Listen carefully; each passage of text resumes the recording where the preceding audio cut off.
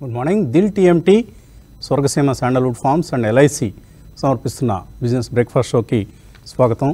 ప్రస్తుతానికి మనకు ఆసియా మార్కెట్లో గ్రీన్ స్క్రీన్స్ ఎక్కువగా కనిపిస్తున్నాయి. ఎస్ఎక్స్ నిఫ్టీ కూడా ఒక స్లైట్లీ పాజిటివ్ ఓపెనింగ్ను ఇండికేట్ చేస్తుంది. లాస్ట్ నైట్ యుఎస్ మార్కెట్స్ స్వల్ప నష్టాలతో ముగిశాయి అండ్ అక్కడ 2 year బాండ్ ఈల్డ్స్ 4%కి మళ్ళీ రావడం చూస్తున్నాం. మన మార్కెట్స్లో ఇవాళ మార్చి నెల expiry, March F&O series expiry, ఎందుకంటే రేపు శ్రీరామనవమి సందర్భంగా హాలిడే ఉంది కాబట్టి ఈరోజే ఎక్స్పైరీని నిర్వహిస్తున్నారు. సో అదర్వైజ్ చాలా రేంజ్ బౌండ్గా ఒక కోమా పరిస్థితి కనిపిస్తోంది మన మార్కెట్స్. నిఫ్టీ పరంగా చూస్తే దయనీయంగా ఉంది. ముఖ్యంగా market mood, mid small caps పరిస్థితి.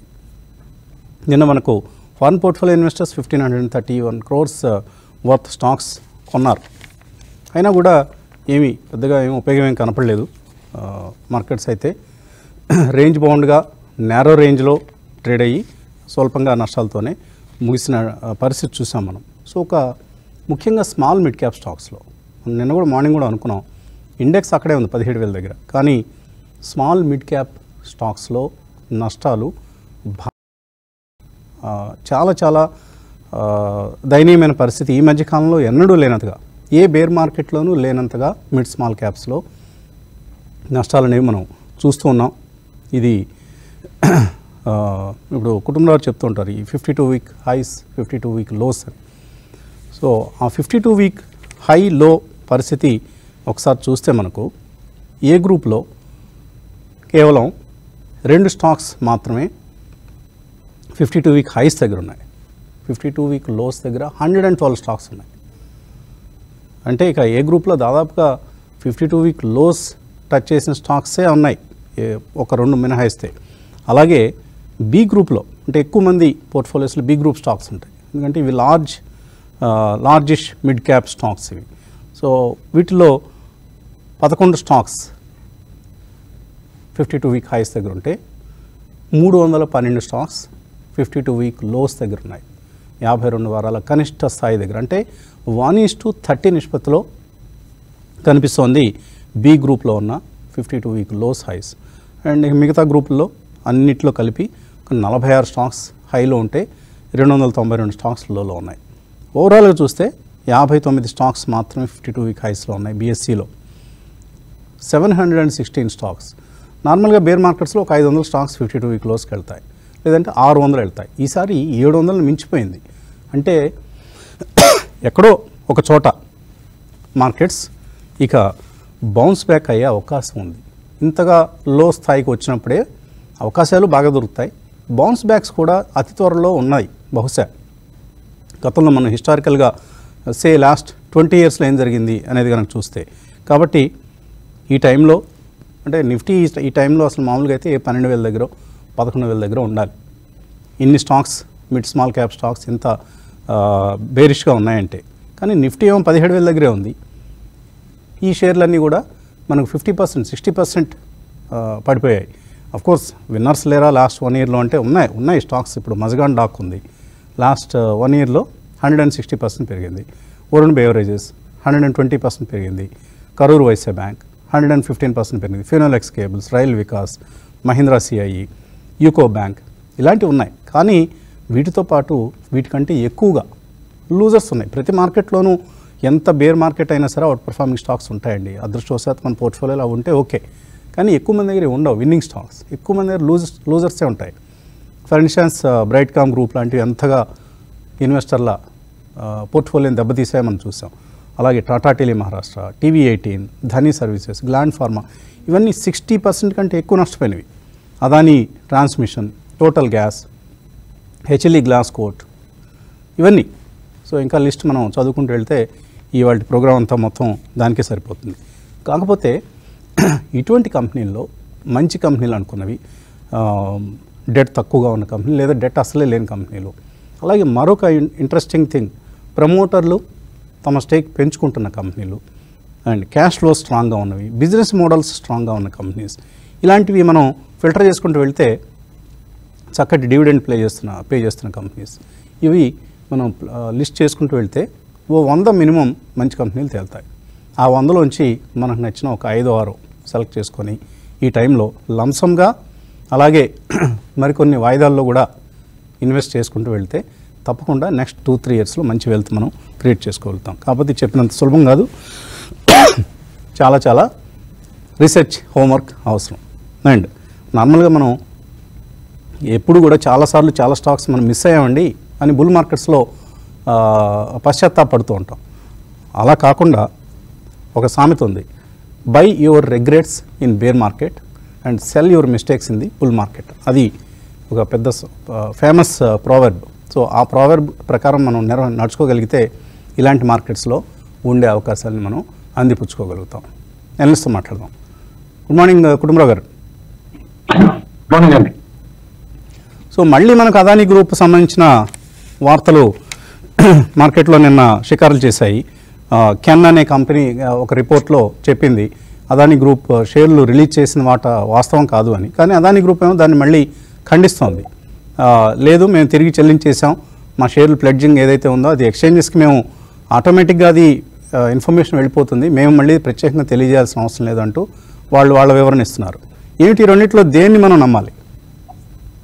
అంటే ఒక్కటండి, అదానీ గ్రూప్ అన్నమాట చెప్పింది రిజైండర్ ఇవ్వటం అయితే కరెక్టే. కానీ ఎందుకంటే మనం చూస్తాం మనకు బిఎస్సి వెబ్సైట్ లో కానీ ఎన్ఎస్సి వెబ్సైట్ లో కానీ ప్లెడ్జింగ్ పైన డేటా ఓన్లీ క్వార్టర్లీ అప్డేట్ అవుతుంది. At the end of every quarter అనమాట. ఇప్పటికిప్పుడు మీరు ఓపెన్ చేసి చూసుకున్నా కూడా మీ దగ్గర కంప్యూటర్లో లాస్ట్ క్వార్టర్ అనమాట ఎంత ప్రమోటర్ ప్లెడ్జ్ ఉంది అనేది తెలుస్తుంది. కానీ మంత్ టు మంత్ అనమాట ప్లెడ్జ్ అప్డేషన్ అనేది ఉండదు అనమాట.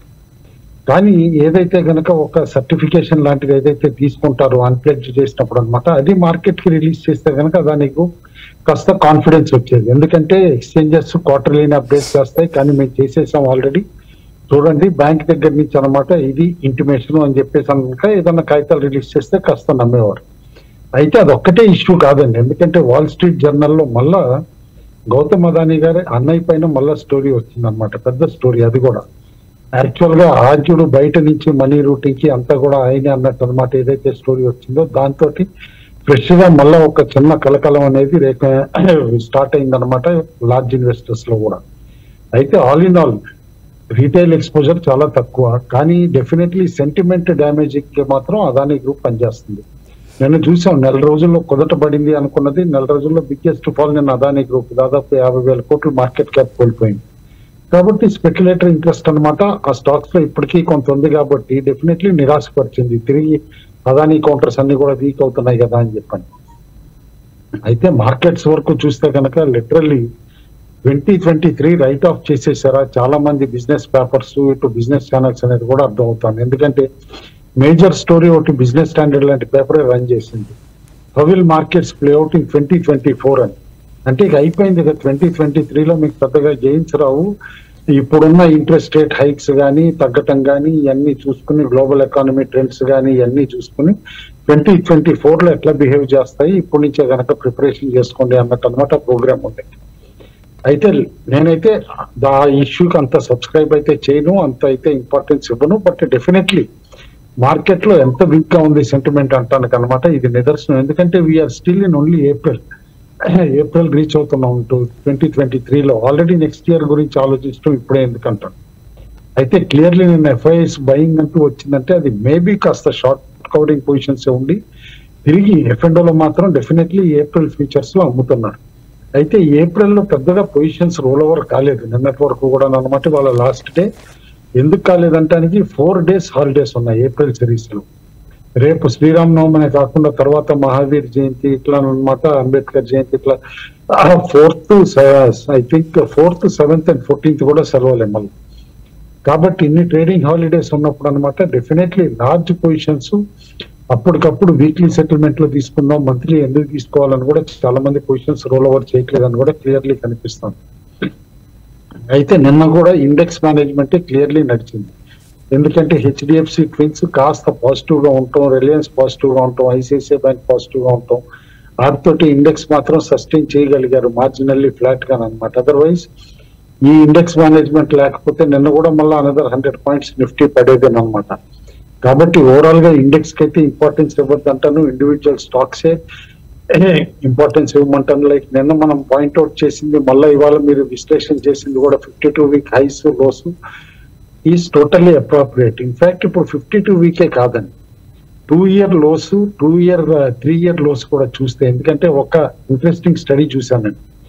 మార్చ్ 2020 అంటే కోవిడ్ టైం అప్పటి నుంచి ఏదైతే కనుక స్టార్ట్ అయిందో ర్యాలీ అనమాట, అరౌండ్ ఏప్రిల్ టైం అప్పటి నుంచి స్టార్ట్ అయిందో అలా లోయెస్ట్ పాయింట్ దగ్గర నుంచి there are at least 25% of the stocks which have reached back those levels అనమాట. అంటే మార్కెట్ లో లిటరల్లీ కొత్తగా వచ్చిన ఇన్వెస్టర్స్ చాలా మంది అనమాట తిరిగి డబ్బులు తీసేసుకోవటం కానీ, నిరాశతో నిస్పృహతోటి వెళ్ళిపోవటం కానీ జరుగుతుందంటానికి నిదర్శనం. వాల్యూమ్స్ కూడా సిగ్నిఫికెంట్ గా తగ్గుతున్నాయి. మార్కెట్స్ బాగున్నప్పుడు రెగ్యులేటర్స్ ఇష్టం వచ్చినట్టు వాళ్ళు స్టెప్స్ తీసుకోవటం, ఏదో in the guys of investor protection అన్నది కూడా వాల్యూమ్స్ ను బాగా డ్యామేజ్ చేసిందని చెప్పేసి చెప్పొచ్చు. ఇవాళ తిరిగి ఏ లిబరలైజేషన్ చేసినా, కొత్త F&O పైన ఇంక్రీజ్ ఇన్ ట్యాక్సెస్ ఇవన్నీ కూడా చూస్తే తిరిగి పాత స్పెక్యులేటివ్ ఇంట్రెస్ట్ వస్తుందా అంటే మాత్రం డెఫినెట్లీ డౌట్ గానే ఉంది. అయితే ఓవరాల్ గా మాత్రం డెఫినెట్లీ నేను అనుకోవటం, గ్లోబల్ క్యూస్ తిరిగి నిన్న యుఎస్ లో ఏదైతే రేట్ హైక్స్ పైన వీటిపైన తిరిగి డిస్కషన్ స్టార్ట్ అయ్యి ఈల్డ్స్ జంప్ అవటం కానీ ఇవన్నీ చూస్తే కనుక మార్కెట్స్ లో మాత్రం సిగ్నిఫికెంట్ ర్యాలీ అనేది రాదు, unless there or any particular government moves కానీ, ఆర్ గవర్నమెంట్ ఏదన్నా మార్కెట్స్ ని సపోర్ట్ గా చేద్దాం అన్నట్టు ఏదైనా పాజిటివ్ పాలసీ డెసిషన్స్ కానీ ఏమన్నా అనౌన్స్మెంట్ ఉంటే కనుక పార్లమెంట్ లో దాన్ని బట్టి ఉంటుంది కానీ, but otherwise as of now markets మాత్రం నిద్రావస్థలోకి వెళ్ళి అని చెప్పేసి అనొచ్చు. అండ్ ఇన్వెస్టర్స్ కూడా అప్రమత్తతోటే ఉండాలి. అండ్ రిజల్ట్ సీజన్ స్టార్ట్ అవుతుంది కాబట్టి కేర్ఫుల్ గా పోర్ట్ఫోలియో కూడా రీషఫుల్ చేసుకోవడానికి అడ్వైజబుల్. చాలా మంది లాంగ్ టర్మ్ ఇన్వెస్టర్స్ కూడా ఫోన్ చేస్తున్నారు కాస్త కంగారుగా ఉంది, పోర్ట్ఫోలియో రీషఫ్లింగ్ లో ఏం చేయాలి, ఈసారి ఏ సెక్టార్ వస్తుంది తెర మీదకి, ఈసారి ఏ సెక్టార్ వీక్ అవుతుంది, ఏదైనా సరే యాజ్ ఆఫ్ నౌ చెప్పడానికి మాత్రం క్లారిటీ అయితే క్లియర్ గా లేదనమాట. మేబీ నెక్స్ట్ 3 months లో ఇటు మాన్సూన్ పైన వచ్చే ట్రెండ్స్ కానీ, ఇటు క్వార్టర్లీ రిజల్ట్స్ ట్రెండ్స్ కానీ ఇవన్నీ కూడా చూసి నేను అనుకోవటం మేబీ స్టాక్ పికింగ్ కి April 3rd week నుంచి కమెంట్స్ చేస్తే బెటర్ గా ఉంటుందని చెప్పేసి అని అంటాను. కొన్ని రోజులు ట్రేడ్ చేయకపోయినా, కొన్ని రోజులు మార్కెట్ నుంచి దూరంగా ఉన్నా కూడా నష్టం లేదన్నట్టు ట్రేడర్స్ కి చెప్తాను, ఇన్వెస్టర్స్ కి చెప్తాను.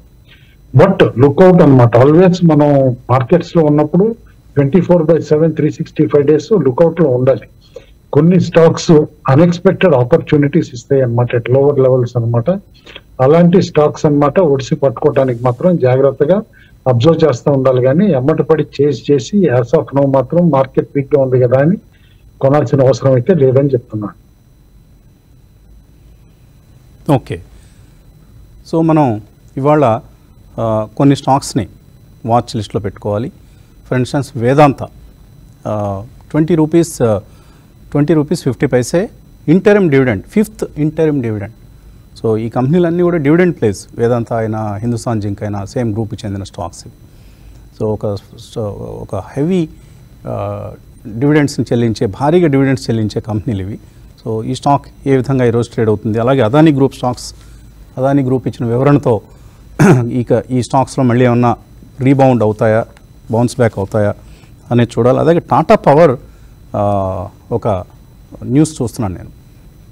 టాటా పవర్ మినిస్ట్రీ జోక్యం చేసుకోవాల్సిందిగా కోరుతుంది. 1800 కోట్ల రూపాయల జ్యూస్ స్టేట్ డిస్ట్రిబ్యూషన్ కంపెనీ నుంచి రావాలి మాకు, ఇవి వసూలు చేసి పెట్టండి, మీరైనా జోక్యం చేసుకోండి అని మహారాష్ట్రతో సహా చాలా స్టేట్ గవర్నమెంట్స్ బకాయి పడి ఉన్నాయి టాటా పవర్కి. సో అందుకనే మనం పవర్ కంపెనీస్ ఓకే డిమాండ్ బాగుంది బ్రహ్మాండంగా అవుతుంది, కానీ జ్యూస్ రాకపోతే ఈ కంపెనీలకి వాళ్ళు క్యాపెక్స్ ఎలా చేస్తాయి, వాళ్ళ ఆపరేషనల్ ఎక్స్పెండిచర్ ఏ విధంగా మీట్ అవుతాయి. అందుకనే పవర్ కంపెనీస్ స్టాక్స్ ఈ సీజన్లో కొట్టేస్తున్నారు, కింద కొడుతున్నారు. అది టాటా పవర్ అయినా అదానీ పవర్ అయినా మరొకటైనా సరే.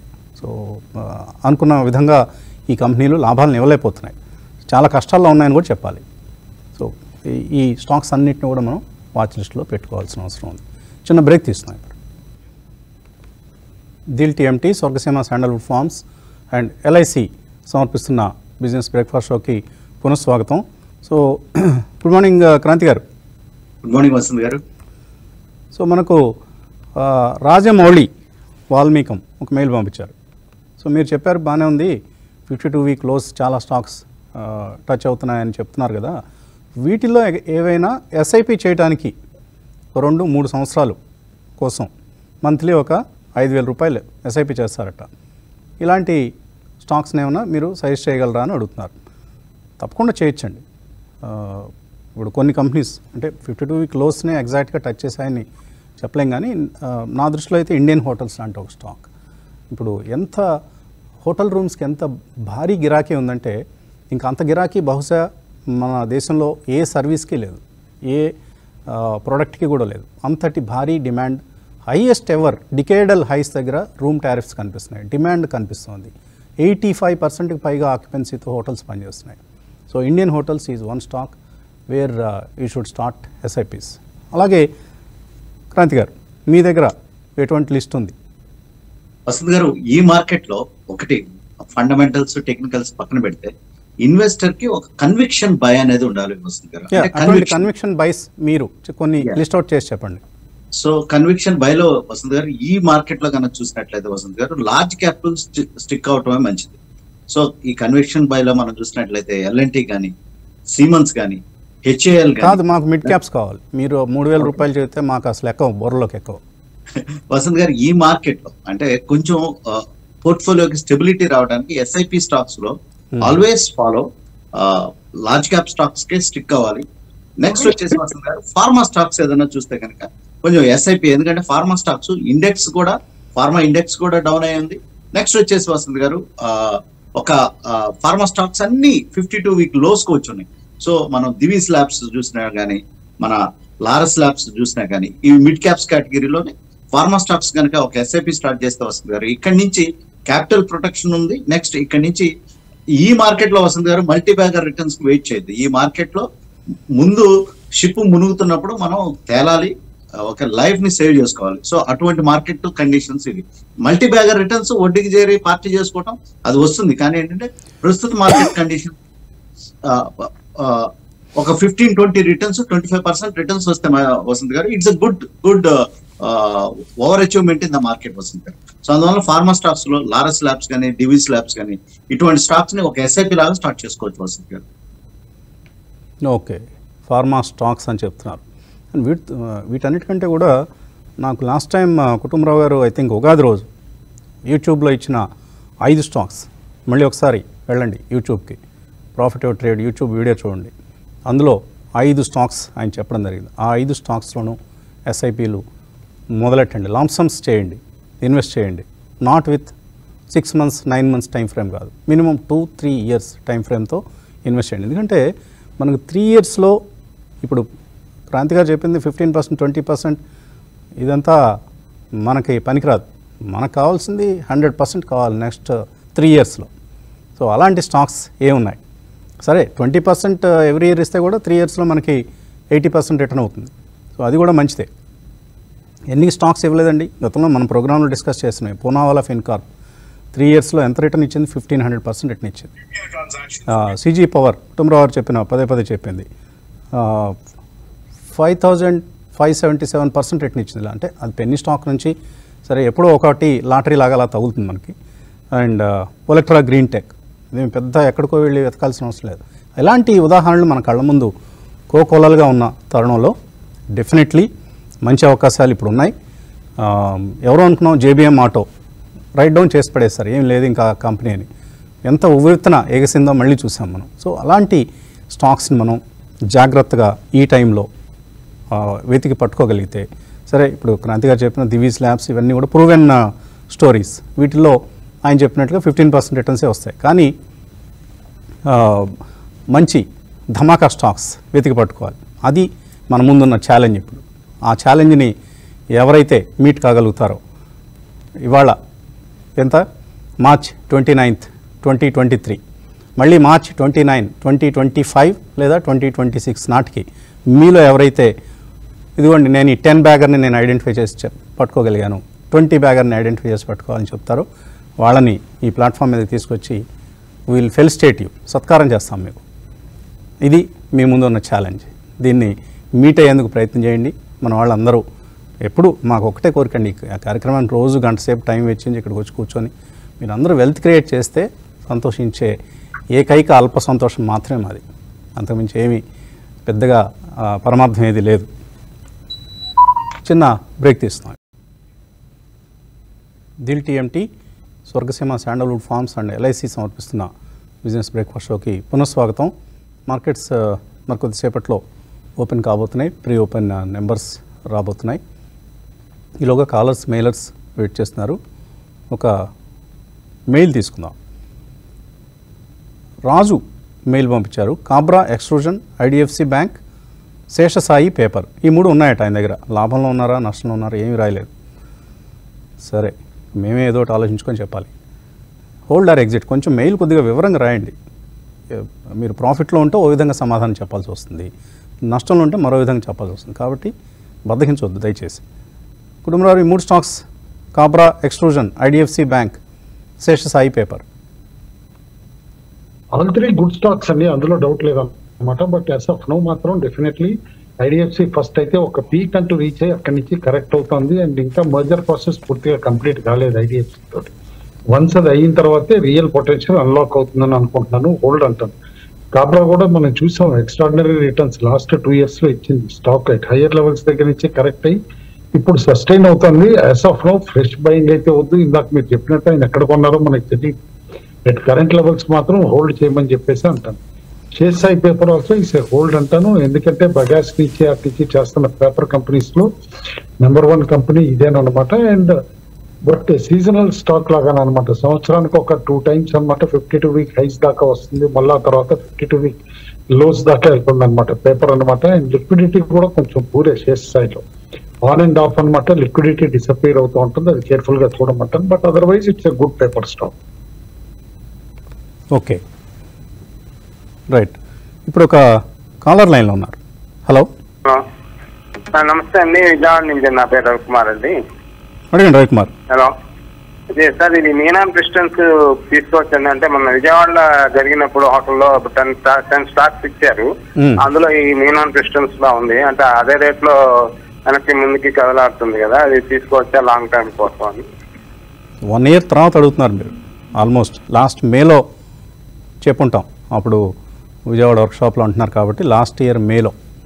సరే, ఇప్పటికీ అక్కడే ఉందని మీరు అంటున్నారు కాబట్టి ఇప్పుడు ఎంటర్ కావచ్చా కుటుంబరావు గారు? మీనాన్ పిస్టన్స్ బాగా గుర్తండి నాకు. అప్పుడు వర్క్ షాప్ లో అనమాట 36, 38 ఉన్నప్పుడు మనం చెప్పాం అనమాట. కరెక్ట్ గా స్టాక్ అక్కడి నుంచి 60 టార్గెట్ కూడా రీచ్ అయిపోయింది. అట్ 1 point అనమాట. బాగా ఫ్లేర్ అప్ అయ్యి by the end of September it self అనమాట 60 రూపాయలు కూడా టచ్ అవటం చూసాం. అక్కడి నుంచి స్టాక్ కరెక్ట్ అయ్యి ఇప్పుడు 36, 38కి వచ్చింది. Definitely accumulate చేయమంటానండి. ఎందుకంటే you are buying at lower level and that to at attractive PE 10 అనమాట. రిజల్ట్స్ కూడా డీసెంట్ గానే ఉన్నాయి. And one of the good better ancillary auto ancillary companies by చేయమంటాను. స్లోగా SIP చేయండి ఇక్కడి నుంచి. కరెక్ట్. లాస్ట్ ఇయర్ అక్టోబర్లో 60 రూపాయలు టచ్ చేసింది. అప్పుడు మేలో సజెస్ట్ చేసిన సమయంలో ఇట్ వాజ్ అరౌండ్, ఇప్పుడు కుటుంబరావు అన్నట్లుగా it was around same price 37, 38 rupees దగ్గర, 40 రూపీస్ కింద ఉంది. 60 రూపాయలు 50% రిటర్న్ ఇచ్చింది. మళ్ళీ వెనక్కి వచ్చింది. మంచిదే కదా, మళ్ళీ అందుబాటు ధరలో దొరుకుతుంది. ఓకే, మరో కాలర్. ఒక్క నిమిషం. ఏ విధంగా ఉంది? ప్రీ ఓపెన్ నెంబర్ చాలా వీక్గా కనిపిస్తుంది. 167 పాయింట్స్ డౌన్. నిఫ్టీ 16,784 ఈ లెవెల్ కనిపిస్తుంది. సో వరుసగా 4వ సిరీస్ కూడా డిసెంబర్, జనవరి, ఫిబ్రవరి, మార్చ్ 4 సిరీస్లు నిఫ్టీ నష్టాలతో ముగుస్తున్న ఏకైక సంవత్సరం గత 20 సంవత్సరాల్లో. అంతకుముందు 96లో, 98లో, 2001లో ఈ 3 సంవత్సరాల్లో వరుసగా 4 నెలలు నష్టపోయింది నిఫ్టీ. ఈసారి మళ్ళీ జరుగుతోంది అదే ప్రక్రియ, అదే పరిణామం. చూద్దాం కనీసం ఏప్రిల్లో అయినా ఒక ఊరట వస్తుందా అని. మరో కాలర్ లైన్లో ఉన్నారు. హలో. హలో, నమస్తే అండి, మీ పేరు? విశేషం రాజానండి. అడగండి. అదాని పవర్ ఉన్నాయి 60 రూపీస్ బాక్స్ ఉన్నాము. 100 షేర్లు ఉన్నాయి. అన్ని మంటరా ఉంటుంటారా? 100 షేర్లు ఏ రేట్లో కొన్నారు? 200. 200 కొంటే ఇప్పుడు 180 చిల్లర్లో ఎక్కడ ఉంది. క్రాంతి గారు, అదాని పవర్ పరిస్థితి ఏంటి? వసంత్ గారు, ప్రస్తుతం అయితే హోల్డ్ చేయమని చెప్తాను. Last couple of days negative news తో అండ్ రౌండ్ సెల్లింగ్ ప్రెషర్ తో 175కి వచ్చింది. ఈ లెవెల్ అయితే హోల్డ్ చేయమని చెప్తాను వసంత్ గారు. బహుశా ఆయనకి ఈ రేంజ్ లో ఇక్కడ నుంచి కనుక 225 ఆ రేంజ్ వచ్చినట్లయితే కొంచెం ఆ రేంజ్ లో సెల్లింగ్ రావడానికి అవకాశం ఉంది. ప్రస్తుతం అయితే హోల్డ్ చేయమని చెప్తాను. It's a pure momentum stock. ఈ ఒడిదుడుకులు అనేవి ఈ స్టాక్ లో సర్వసాధారణం. ప్రాఫిట్ వచ్చిన తర్వాత ఒకసారి ప్రాఫిట్ బుక్ చేసుకుని లోయర్ లెవెల్లో మళ్ళీ తిరిగి అటెంప్ట్ చేయమంటాను వసంత్ గారు. సో లోవర్ లెవెల్స్ అంటే ఎక్కడికి వచ్చినప్పుడు కొనొచ్చు వసంత్ గారు 160, 170 is the good level. 150 level కనుక వచ్చినా కూడా it's a very good level to take a entry into Adani power Vasant గారు. సో నాకైతే 151 కనిపిస్తుంది మరి చార్ట్లో. చూద్దాం అక్కడ దాకా వస్తుందా రాదా. మరో కాలర్ లైన్లో ఉన్నారు. Hello hello sir, good morning sir. Morning అండి, అడగండి. నేను ప్రసాద్ అని చెప్పి కర్ణాటక నుంచి సార్, చార్టర్డ్ అకౌంటెంట్. అడగండి ప్రసాద్ గారు. సార్ నేను టీడీ పవర్ 75లో పర్చేజ్ చేశాను. ఉషా మార్ట్ వచ్చేసరికి 80లో పర్చేజ్ చేశాను సార్. Very good. ఇప్పుడు presently I want purchase the heritage foods sir. మనం పర్చేజ్ చేయొచ్చా ఇప్పుడు హెరిటేజ్? దీన్ని మనం ఇంకా ఏమైనా చేయమంటారా? ఏంటి మీ లాజిక్ ఏంటి? హెరిటేజ్ పవర్ ఫుడ్స్ ఎందుకు కొందాం అనుకుంటున్నారు? సార్ పొలిటికల్ స్టెబిలిటీస్ ఇవన్నీ కూడా చెక్ చేసినప్పుడు, ప్లస్ దాని ఫండమెంటల్స్ ని చెక్ చేసినప్పుడు, ఫైనాన్షియల్ కండిషన్స్ అవి చెక్ చేసినప్పుడు ఇట్ వాస్ గుడ్ అని అనిపించింది నాకు చెక్ చేసినప్పుడు డీటెయిల్డ్ గా. అండ్ పొలిటికల్ స్టెబిలిటీ అవన్నీ కూడా చెక్ చేస్తే ఫర్దర్ గా ఫ్యూచర్ దీన్ని కూడా అనాలిసిస్ చేసుకున్నప్పుడు I think it will be very good opportunity అని అనుకున్నా ఈ పాయింట్ ఆఫ్ టైం. మీ ఆశ అర్థమైంది నాకు.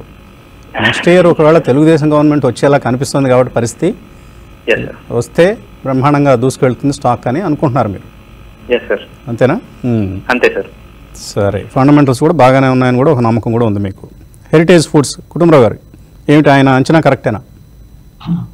ఆయన ఫస్ట్ చెప్పిన 2 స్టాక్స్ కూడా చాలా బాగా కొన్నారండి. ఎందుకంటే both the stocks TD power and Usha Martin ఈ అన్సర్టైన్ మార్కెట్ లో కూడా అవుట్ పెర్ఫార్మింగ్ స్టాక్స్ గా ఉన్నాయన్నమాట. డెఫినెట్లీ హోల్డ్ అంతా వాటిలో, ఎందుకంటే ఎవ్రీ డిక్లైన్ లో బయింగ్ వస్తుంది 2 స్టాక్స్ లో కూడా. And I think against the market ఇక్కడ నుంచి కూడా అనదర్ 20 to 25% రిటర్న్స్ రావచ్చు అని చెప్పేసి అని అంటాం.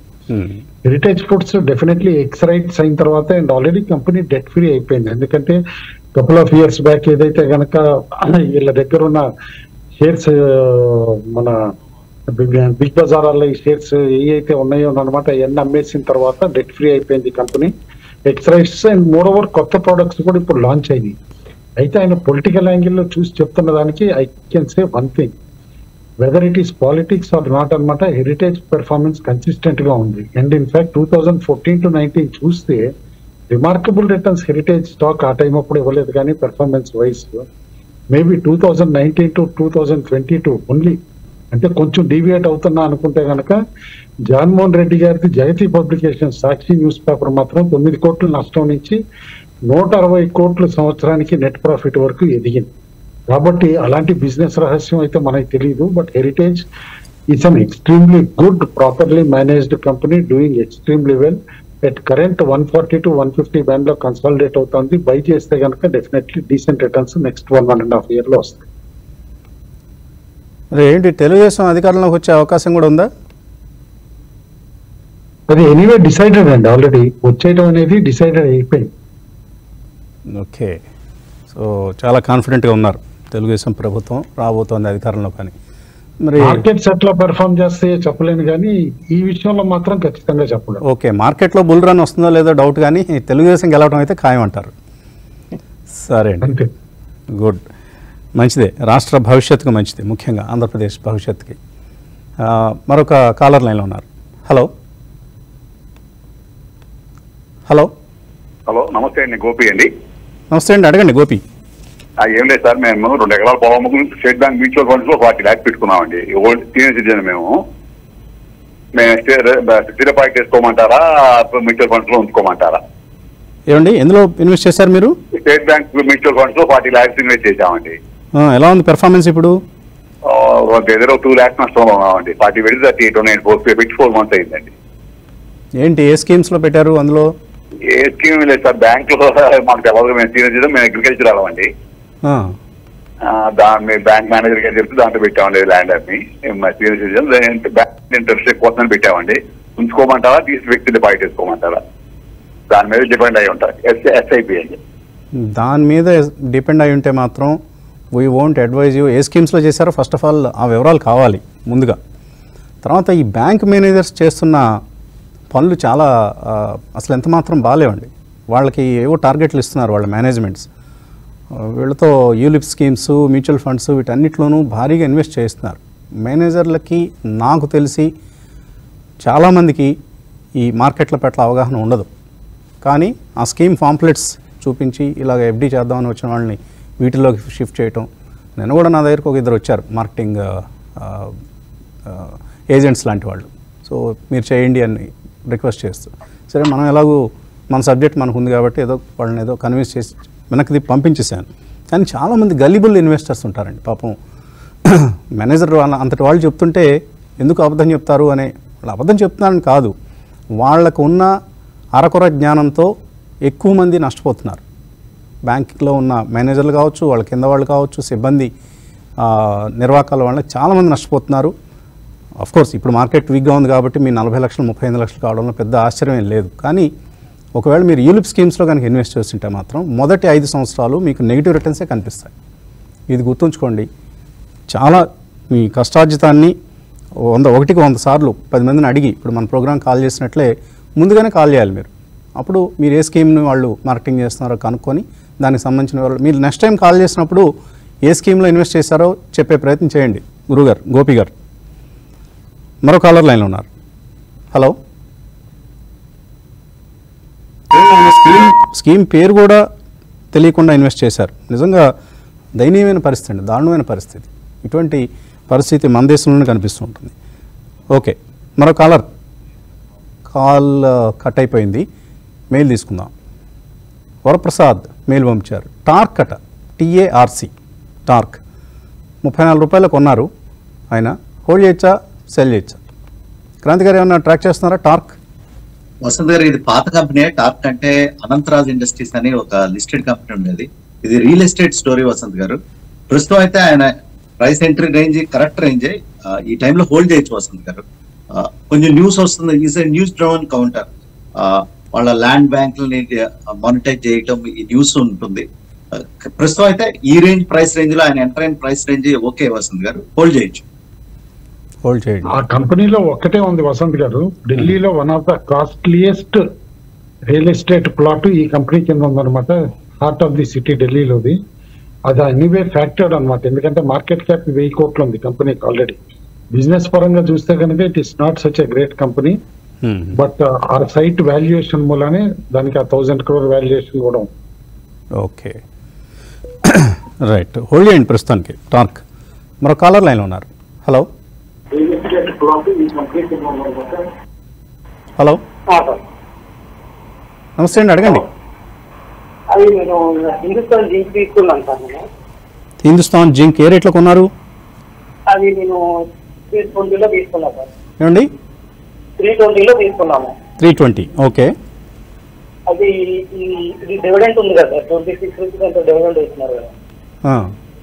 ఈరోజు ఫైనల్ డేటా చేశారు. ఈరోజు సెల్లింగ్ చేసుకోవచ్చు సార్. ఈరోజు మళ్ళీ కొంటారా? ఎందుకోసం? మీరు వాయిస్ సరిగా వినపట్లేదండి. అంటే డివిడెంట్ ఇచ్చేస్తున్నారు కదా, తర్వాత ఎలాగైనా మార్కెట్ లో డౌన్ అయిపోతాయి, అందరు సెల్లర్స్ ఎక్కువ అయిపోతారు కదా అని చెప్పి కామ్ డివిడెండ్ అమ్మేసుకుందాం అనుకుంటున్నారా? డివిడెంట్ తో ఈరోజు 9 గంటలు 9:15 కల్లా అమ్మేసుకుంటే మాకు డివిడెంట్ అమౌంట్ పడుతుందా లేదని డౌట్. ఓహో, అది రికార్డ్ డేట్ మరి ఎప్పుడు అనేది కుటుంబారు మీకు ఏమైనా ఐడియా ఉందా?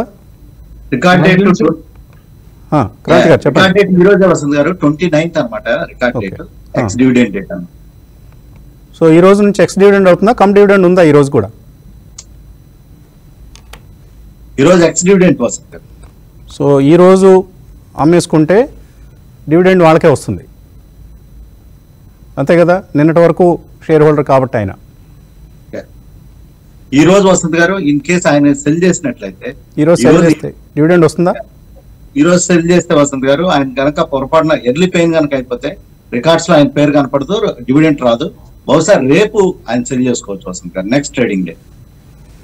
ఓకే, మీకు డివిడెండ్ కావాలంటే రేపు అమ్మండి, ఈ రోజు అమ్మద్దు అనేది క్రాంతి గారు ఇచ్చిన సలహా. మరి నాకైతే ఐఎమ్ నాట్ ష్యూర్. కుటుంబారు మీరు లేదండి, T+1 స్టాక్ అండి. ఆల్రెడీ ఆయనకి డివిడెండ్ క్రెడిట్ అయిపోతుంది. ఇవాళ అమ్మినా కూడా actual delivery will take place only after the record date కాబట్టి అనమాట. రికార్డ్స్ లో ఆయన పేరే ఉంటుంది కాబట్టి ఆయనకే వస్తుంది వాళ్ళకి. ఈరోజు బట్ ఆల్రెడీ మార్కెట్ లో ఇప్పుడు ఏమైందంటే ఎర్లీ పెయిన్ అని ఒక సిస్టమ్ వచ్చింది కుటుంబరావు గారు. కొంతమంది మెకానిజంలు ఏం చేస్తున్నారంటే అమ్మంగానే వెంటనే షేర్ ట్రాన్స్ఫర్ చేసేస్తున్నారు, అందువల్ల చేంజ్ అవ్వడానికి అవకాశం. అదే చెప్తున్నా, ఎందుకంటే ఇవాళ ఎఫ్ఎండో కూడా last day, this is also an ఎఫ్ఎండో stock అనమాట. అండ్ రేపు సెలవు ఉంది కాబట్టి అర్లీ పెయిన్ క్లోజర్ కూడా అయిపోవచ్చు ఈ స్టాక్ లో. కాబట్టి preferably he should cell on Monday only. So ఈరోజు అమ్మేస్తే డివిడెండ్ రాకపోవచ్చు, అంతే కదా.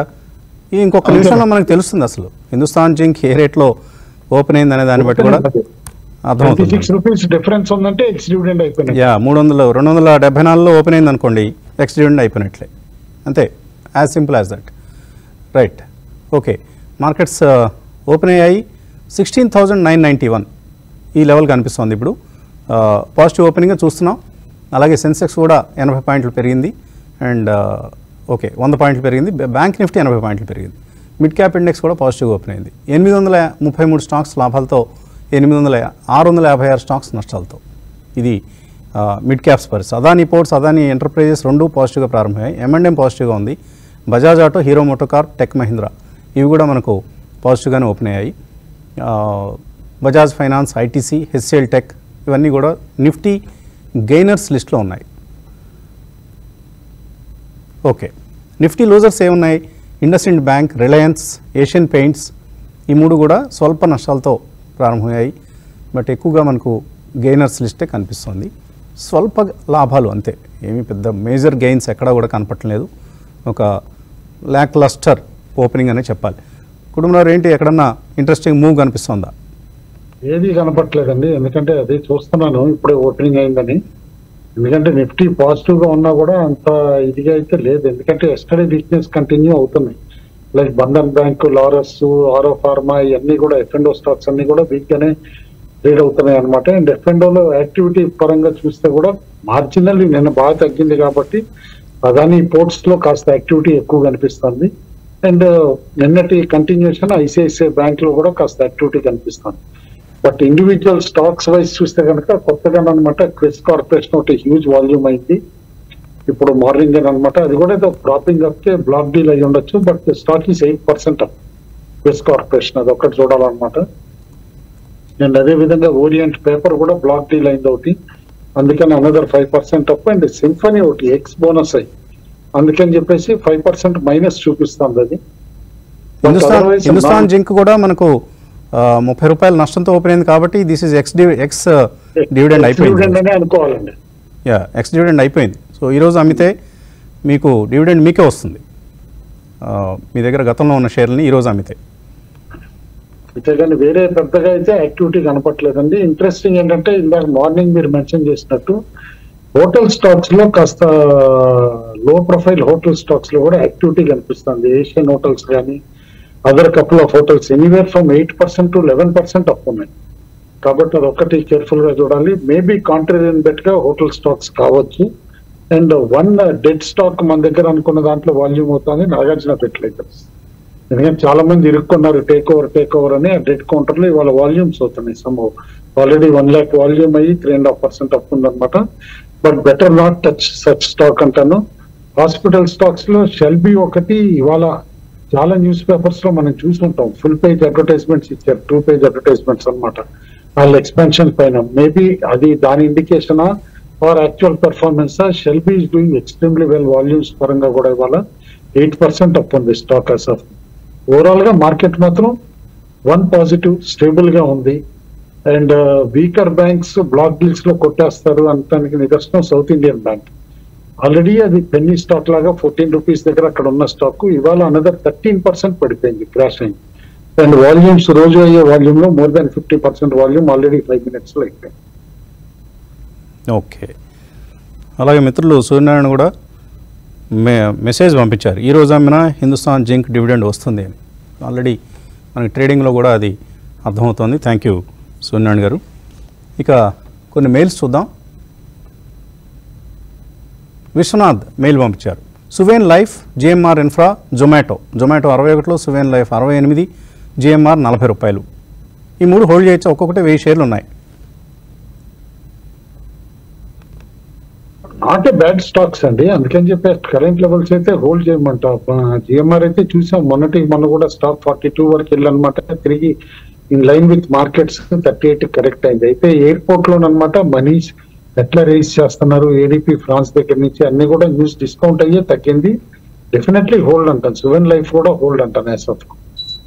ఓకే, వాణి అడుగుతున్నారు ఏథర్ ఇండస్ట్రీస్ నుంచి 400 షేర్లు ఉన్న ఐపీఓలు అలాట్ అయినవి, దీని నుంచి జ్యోతి రెజిన్స్ దీనిలోకి షిఫ్ట్ అవుదాం అనుకుంటున్నారు, కావచ్చా? రీసెంట్ లిస్టింగ్ ఏథర్ ఇండస్ట్రీస్ నుంచి జ్యోతి రెజిన్స్. ఇండస్ట్రీస్ ఇన్ఫాక్ట్ ఒక విధంగా స్టేబుల్ గా ఉందని చెప్పొచ్చు అండి, ఎందుకంటే లిస్టింగ్ రోజు ఒక్కరోజు 1000 రూపాయలు వచ్చినా సరే ఆ తర్వాత కూడా 850 to 925 రేంజ్ లో మూవ్ అవుతాను. అందుకని చెప్పేసి హోల్డ్ చేయమంటాను, ఎందుకంటే company is not a bad company and results కూడా డీసెంట్ గా ఇచ్చారు. మేబీ అనదర్ గుడ్ రిజల్ట్ ఏంటంటే తిరిగి 1000 రూపాయలు అటెంప్ట్ చేయొచ్చు. జ్యోతి రెసిడెన్స్ ఆల్రెడీ బాగా పెరిగిన స్టాక్ అనమాట, లాస్ట్ 2 years చూస్తూ ఉంటే కనుక చాలా పెరిగిన స్టాక్. కాబట్టి preferably hold on to Ather industries as of now అంటారు. ఓకే, ఫ్లోరిన్ స్టాక్స్లో అడుగుతున్నారు ఎవరు, మన పవన్ కుమార్. గుజరాత్ ఫ్లోరోకెమ్, నవీన్ ఫ్లోరైన్, ఎస్ఆర్ఎఫ్, ఈ మూడిట్లో ఏది బెటర్? 3 మంచి కంపెనీలే అండి. టెక్నికల్లీ ఎస్ఆర్ఎఫ్ బెటర్గా కనిపిస్తుంది. బట్ కుటుంబరావు మీరు ఏ స్టాక్ని సజెస్ట్ చేస్తారు? గుజరాత్ ఫ్లోరో? నేను ఎస్ఆర్ఎఫ్ ప్రిఫర్ చేస్తానండి, ఎందుకంటే అదర్ దాన్ ఫ్లోరినేషన్ సెగ్మెంటే కాకుండా కూడా వాళ్ళకి వేరే యాన్ సెగ్మెంట్ కానీ టైర్ కార్డ్ సెగ్మెంట్ కానీ ఇవన్నీ కూడా ఉన్నాయి. More diversified compare to Naveen fluorine, Gujarat fluorine అనమాట. ఎస్ఆర్ఎఫ్ కాస్త సేఫ్టీ నెట్ ఉంటుంది వేరే డివిజన్స్ వలన కూడా. I would prefer SRF. Vikram Prasad LIC 931లో ఉన్నాయి, ఇండ్ స్విఫ్ట్ ల్యాబ్ 103లో ఉన్నాయి, ఈ రెండు హోల్డ్ చేయొచ్చా? క్రాంతి గారు, ఎల్ఐసి, ఇండ్ స్విఫ్ట్ ల్యాబ్. వసంత్ గారు, ఎల్ఐసి అయితే హోల్డ్ చేయమని చెప్తాను వసంత్ గారు, ఎందుకంటే all insurance stocks under performing stocks గానే ఉన్నాయి. ఎఫ్ఐఎస్ కూడా సిగ్నిఫికెంట్ సెల్లింగ్ ఉండటంతో ఈ ఎల్ఐసి లాంటి స్టాక్స్ లో బయింగ్ ఇంట్రెస్ట్ అనేది ఎమర్జ్ అవ్వలేదు వసంత్ గారు. బట్ ఏంటంటే లాంగ్ టర్మ్ ప్రాస్పెక్ట్స్ దృష్ట్యా డెఫినెట్ గా ఎల్ఐసి హోల్డ్ చేయమని చెప్తాను పోర్ట్ఫోలియో. వెంకట నారాయణ, పతంజలి ఉన్నాయట 177 షేర్లు 1265 రూపాయలు. అలాగే జూబిలెంట్ ఎన్గ్రేవియా ఉన్నాయి 504లో, హోల్డ్ ఆర్ సెల్? ప్రస్తుతం అయితే పతంజలి కూడా హోల్డ్ చేయొచ్చు వసంత్ గారు. స్టాక్ నియర్లీ 1200 రేంజ్ కి వెళ్ళి మళ్ళీ కరెక్ట్ అవడం జరిగింది. పతంజలి ఫుడ్స్ కూడా పతంజలిలో మెర్జ్ అవడం జరిగింది. నెక్స్ట్ ఏంటంటే వసంత్ గారు, కంపెనీని కంప్లీట్ గా డెట్ ఫ్రీ చేయడం జరిగింది రామ్దేవ్ బాబా గారు. సో అందువల్ల ప్రస్తుతం అయితే ఈ ఫుడ్ స్టాక్స్ ని హోల్డ్ చేయమని చెప్తాను పతంజలి. ఓకే, పొత్తూరు రజని మెయిల్ పంపించారు, మీ ఛాలెంజ్ మాకు బాగా నచ్చింది, will try to do our best అని. అంటే వచ్చే 3 ఏళ్లలో మల్టీ బ్యాగర్స్ని వెతికి పట్టుకోమన్న ఛాలెంజ్ అనుకుంటాం. థ్యాంక్స్ అండి. ఇన్ఫోసిస్ ఉన్నాయట 1400 రూపాయల్లో, ఇక్కడ యావరేజ్ చేయొచ్చా, ఇంకా మరికొంత సమయం వెయిట్ చేయొచ్చా? కుటుంబంలో ఇన్ఫోసిస్ యావరేజ్ చేయొచ్చా? ఇన్ఫోసిస్ లో యావరేజ్ గా కాదండి, ఎస్ఐపి లాగా చేయాల్సిన స్టాక్ అనమాట. ఎనీ డిక్లైన్స్ వచ్చినప్పుడు కూడా కన్సిస్టెంట్ గా మంత్ ఆన్ మంత్ అనమాట ఎస్ఐపి చేస్తే యాన్యువలైజ్ రిటర్న్స్ చూస్తే కనుక 12 to 13% డెఫినెట్లీ రిటర్న్స్ ఇస్తుంది stock. It's an SIP stock, don't necessarily averaging అని అక్కర్లా. ఓకే, ఐఎస్ఎంటీ ఉన్నాయట శ్రీనివాస్ యు, అలాగే ఐజెడ్ఎంఓ ఇజ్మో, ఈ 2 స్టాక్స్ ఉన్నాయట. ఈ 2 నెక్స్ట్ 1 year కోసం ఎలా ఉంటాయి? ఇజ్మో, ఐజెడ్ఎంటీ ఇవన్నీ చిన్న స్టాక్స్ అండి, వెరీ మినియేచర్ స్టాక్స్ అంట, మైక్రో క్యాప్ స్టాక్స్. ఎలా ఉన్నాయి? ఐఎస్ఎంటీ వరకు డార్క్ హార్స్ గా మనం చెప్పిన స్టాక్ ఏంటంటే 10 రూపాయల కింద ఉన్నప్పుడు అనమాట, ఇప్పుడు 75 రూపాయల దగ్గర ట్రేడ్ అవుతుంది. It has become an successful company అనమాట. అసలు జిందాల్స్ టేక్ ఓవర్ చేసేసారు, ఇది కిర్లోస్కర్ ఫెరోసల్ టేక్ ఓవర్ చేసేసారు అనమాట. కాబట్టి కంపెనీ ఇంత స్ట్రెంత్ కూడా చూపిస్తుంది. హోల్డ్ అంటాను యాస్ ఆఫ్ నౌ అయితే.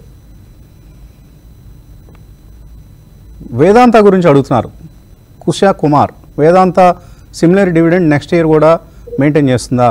ఎవరైనా చెప్పగలమండి? అనిల్ అగర్వాల్ గారి ఇష్టాయిష్టాల మీద ఆధారపడి ఉంటుంది అంతా కూడా. మనం ఎవరు నేను ఒక్కటైతే చెప్తాను వసంత్ గారు, నెక్స్ట్ ఇయర్ అయితే కనుక ఈ డివిడెండ్లు ఇవ్వరండి. సో ఇంత డివిడెండ్లు అయితే రావు ఈ సంవత్సరం. ఎక్స్ట్రాడినరీ ఇయర్ ఫర్ వేదాంత అని చెప్పాలి. ఎందుకంటే they have lot of debt also to be repaid, personal guarantees ఇవన్నీ కూడా తగ్గించుకోవడానికి హిందుస్థాన్ జింక్ నుంచి డివిడెండ్ ఇవ్వటము, దీని నుంచి డివిడెండ్ తీసుకోవటం ఇవన్నీ కూడా చేస్తుంది గ్రూప్ అనమాట.